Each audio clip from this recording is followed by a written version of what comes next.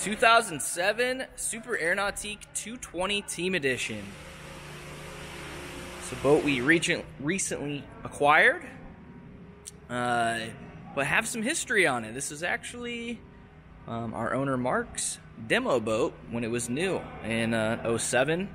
It's a boat that we have seen come through the dealership a number of times, whether people brought it to us for service or traded it in, or and we sold it again and ended up with taking it back in on a trade. But a really cool boat, great color scheme with classic red and black. So you got the black main stripe, it's got a silver cloud hull and deck, with, I believe, I don't remember what they called red in 07. It might close to victory red. If it's not victory red, it's looks darn near. Does have the shield graphic with the wing coming off, which is in good shape. A black factory flight control tower, which looks really cool, kind of unique. Sits on a tandem axle random trailer, with chrome fenders. Spare tire. Up top on the tower, does have a pair of the factory rotating board racks, wakeboard racks. Factory speakers have been replaced with 2 pairs of kicker tower speakers, and it does have a under tower mounted bimini top that goes along with it. Boat has a really nice cover that goes along with it as well. Has the straps that go down around the trailer frame if you decide to use those as well. Cool custom touches, has painted side vents, which are still in pretty good shape. I see some light surface cracks on a couple little spots on there. The chrome grate in the back, the Correct Craft wakeboard logo, it's classic. A couple little nicks there. We went around and did a really nice detail on this thing to get this thing coming back to life. It was a little faded in the red, primarily in the transom of the boat, and as you can see now, everything's showing really great. Red's just one of those colors that if you're not maintaining it properly, it is prone to fading, and that's kind of true for any of the darker colors, but we brought that color right back out of this gel coat, and it looks awesome. Got a chrome Nautique logo in the back, as well as a transom stereo remote. This has been upgraded with a surf exhaust system on it too. Let's take a quick lap and point out any little scratches and things. There's gonna be a few tiny ones you can see right there, just above it. This is all really small. Like, I'm gonna set my camera down real quick, but you can see it's super tiny. Walking forward, we have another light scratch up here. Super Air Nautique Chromax looks amazing. The graphics are in really good shape. Generally, these just get beat. That's a testament to who's owned the boat since it was new. You got a couple tiny scuffs here and here, but honestly, it's kind of like a all over the place type of graphic, and little nicks and stuff don't really stand out like a lot of the singular color graphics would have. And you got like your paisley and all that in there, so it breaks it up nicely and hides any little nicks, but it's not too bad in the first place. Docking lights up front. Coming around the port side, there are a couple longer scuffs on this side, but they're not too deep. They don't stand out a ton. Again, Chromax lettering, all looks really nice. And the gel coat just looks amazing. Got a small scuff right here. Actually, that was just wax. Look at that, came right off. Our vent on this side does have a couple surface cracks here and up top. Transom, again, looks great. This will have a 1235 prop on it. I took it off. So I think it had a ding in it, but it'll have a prop back on it before it goes out the door, we promise. Stepping up into the inside of the boat. This has been upgraded from the factory carpet to some brown SeaDeck flooring, and it looks great because it has that matching shield graphic cut into the SeaDeck flooring. So it looks really nice. Got silver cloud interior, has red piping with black accents and kind of a silver carbona. From what I gather, this is an original interior. At least I'm not seeing anything that is apparent in terms of being replaced at some point in time. Sun pad's in good shape. We've got the storage compartment. Whoa! Need to get a new strap on here. There we go. Storage compartment that you can access from the back of the boat. Just have kind of a dry rotted strap here, probably. Unscrew that, put a piece of material there. On either side, just some storage. You can see we got the factory, or not the factory, but the boat cover in there. Let's open up the port side where there's no cover, and you can see this has been upgraded with plug-and-play ballast system. Battery switches in here as well. But down below, you have the stock hard tank system. So there's 3 tanks in this boat for that. And then you have a bag plumbed in as a piggyback on top of that on either corner.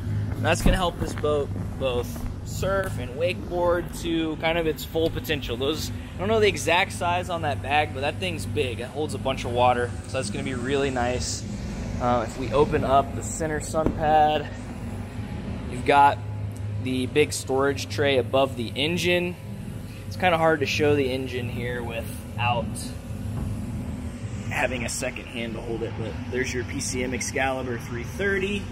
It's got 587 hours on it, so nothing too crazy for this particular model year. And paired with that 1235 prop, that's going to do a great job even with the extra weight in the boat. 220s have always had kind of a unique and interesting seating layout. Some people love it, some people hate it. I think it's cool. You got these kind of sections in the middle on both sides where you get a lean back that faces backwards, which is great. This side you've got a spot for a trash can to drop into, or just plain old storage, whatever you want to use it for. Our seat cushion in the back corner here is starting to split, as you can see. We also have a split down here at where the seat back meets the seat base on this corner. The interior speakers are all 6 of them are the standard Polk audio speakers from this era. You can see a little bit of fading on this silver vinyl, the original Hurricane graphic on them. But this texture vinyl is it's kind of getting dried out. You can see that throughout the interior in a couple spots, namely at the tops, but not too bad. This corner seat's definitely in a lot better shape than the other side. It just has a tiny split right there. Nothing to point out too much on this seat aside from a little tiny split right there in the corner. These do open up into sub-seat storage. It's carpeted. Same thing with the back, as you can see. Kind of the same thing on both sides. Sea deck floor is in good shape. I don't know exactly when this went in, but it still looks great. Has a lot of texture left on it. If we open up under the seat here, you can see one of the 2 batteries. There's a little bit of mildew on this love seat that we weren't able to clean off. Although we did try to do this in the wintertime. A lot of times, if you get a little bit of the cleaner on there and set it out in the sun, it'll do a little bit better job than us cleaning them inside in the wintertime. Again, a little bit of sun fading on this textured vinyl. Opening up, Clarion Audio not subwoofer, but Clarion Audio amplifier. And then we have a big Rockford Fosgate sub box down in here. There's our trash can. That belongs over on the other side. Well, that's your love seat. Driver's seat is in good shape. Again, all original. This doesn't look bad at all. Same thing with this textured Carbona vinyl. It's a little faded. It's starting to get a little aged look to it. Couple little dots of mildew on this flip-up bolster on the driver's seat, but driver's seat looks pretty good. Oh, forgot to point this out. got the bread box. Everybody loves it. You put your sunscreen, whatever, hide it out in the bread box. Coming over to the dash, you got a stereo head unit controller over here, as well as on the transom like we saw. Got these kind of hybrid gauges on the dash. This has the 0 off GPS speed control, which is a really nice upgrade. But you've got like your depth sounder.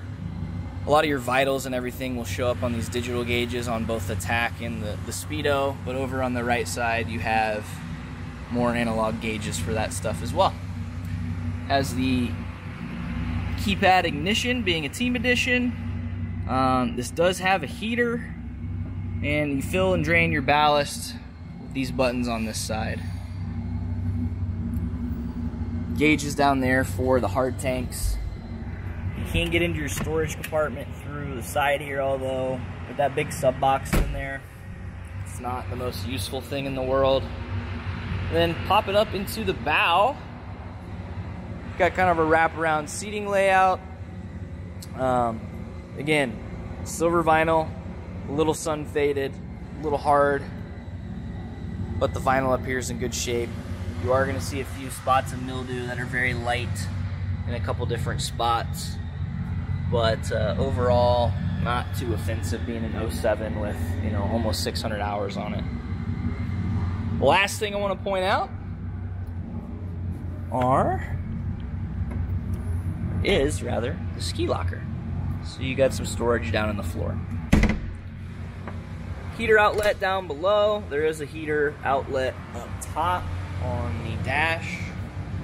And you've got the big tower mounted mirror on here. But overall, a really nice 220. It's well equipped, looks amazing. Nice upgrades at the C-deck and upgraded ballast system. So if you want to come check out this 220, hit us up at N3 Boatworks. You can reach us at 317-845-9253. Thank you for taking the time to watch.